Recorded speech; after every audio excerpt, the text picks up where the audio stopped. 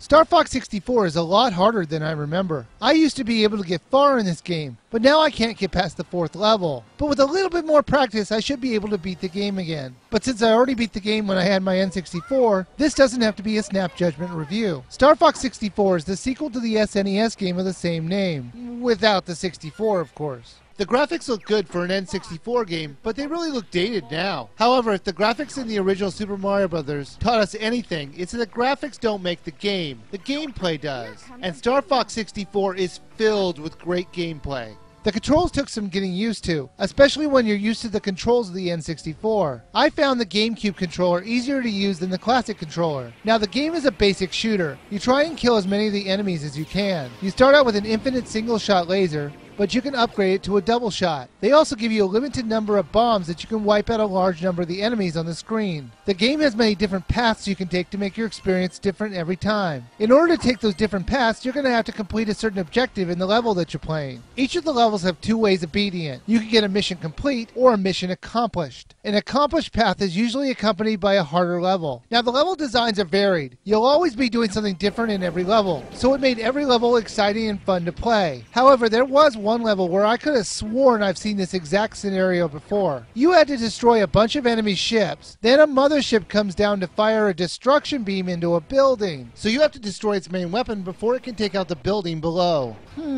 I just can't place where I've seen this before. Anyways, you're not always alone in your quest to save the world. You have 3 other teammates to help you in battle. Falco Lombardi, Peppy Hare, and of course Slippy Toad. One of the most hated characters ever. Maybe it's his annoying character voice. Not that I'm one to talk. Or maybe it's the fact that he's constantly needed to be rescued. Your teammates will help you in battle. Well, in theory they'll help you. Most of the time you'll just have to rescue them. There were quite a few voice clips in the game, and with the exception of Slippy, they're done well. Slippy, watch out! Bogey on your tail! Whoa!